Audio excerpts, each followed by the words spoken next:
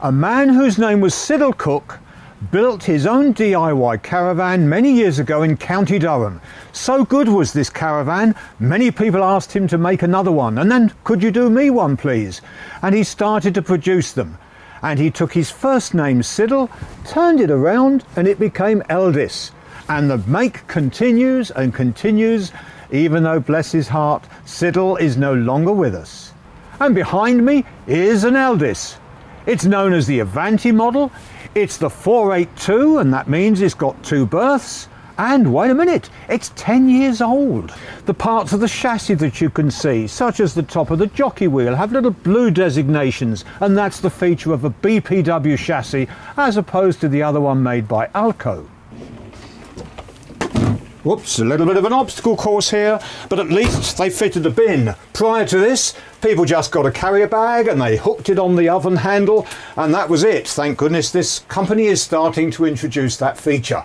And here we are in the kitchen, in the middle of the van. Oh dear, I'm going to go over here first. I haven't seen a fridge like this for a little while. Quite a complicated lineup of controls. On the latest ones it's simplified, but you'll soon get the hang of this. And notice that there's a piezo ignition button there to ignite the gas burner. You don't tend to have those now on the latest caravans. They've got electronic ignition. And I think there's going to be something inside that's unusual. Yes, down in the corner there's a tiny porthole, and these were fitted in the old days, including this year, but not today. What do you see in the porthole? Someone walking across the site? No, that's where you see the gas flame, to see that the piezo ignition has actually ignited it. I like that. I wish they still fitted that. Let's go and look at the sink, and incidentally, forgive the noise, it's raining, it's summer after all. A glass lid, good. Oh, now wait, I haven't seen this for a long time. A stainless steel sink where the draining section is that far beneath the worktop, so the water coming off the plates and the saucepans that you've washed easily discharges back into the sink. I think that's a good design feature. Moving over to the hob, fairly straightforward, 4 burners. The one thing you sometimes see in the later versions today is one of the burners is a hot plate running off electricity, but for my money that's good enough to cook a good meal.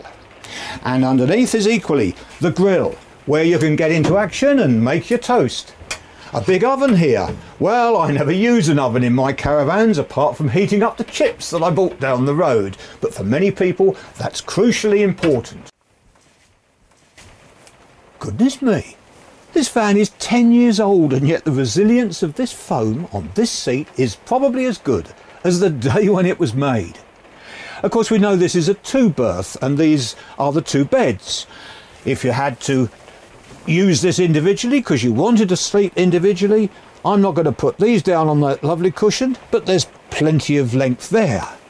But like so many vans, and this is a situation which you find in so many modern vans, latest vans, if you pull this section out here, you've got the support for making a double bed across. Now something intrigues me. This part of the cushion is called the knee roll.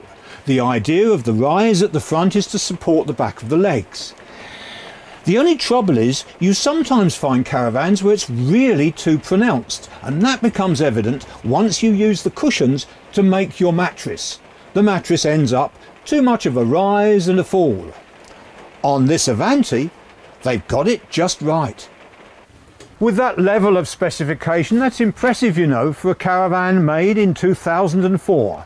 If you're looking for a 2-berth, here it is. And what about the price? Would you believe that these can be found for something like 1/3 of the ones that are brand new? It's worth going out to look for one.